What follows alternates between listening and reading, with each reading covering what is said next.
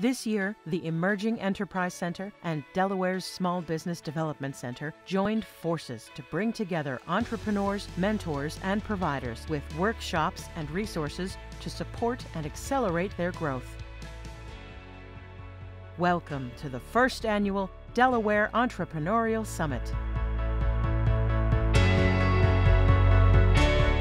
I really think that there's a new energy in Delaware and in this community. I'm seeing it everywhere I go, all the businesses that I talk to. Not only are we in a growth mode, but we're really seeing, I believe, the fruition of a lot of work that's been going on for the last several years.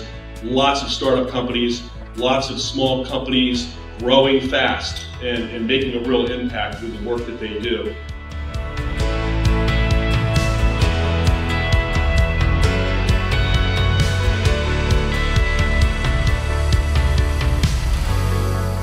When you look around you, anything you see is a product. And that product was developed in someone's mind at some point.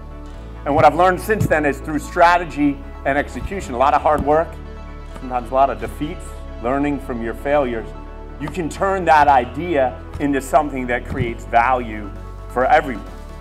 And those places that are winning, those counties, cities, states, countries that are winning, are those that develop the more advanced entrepreneurial ecosystem.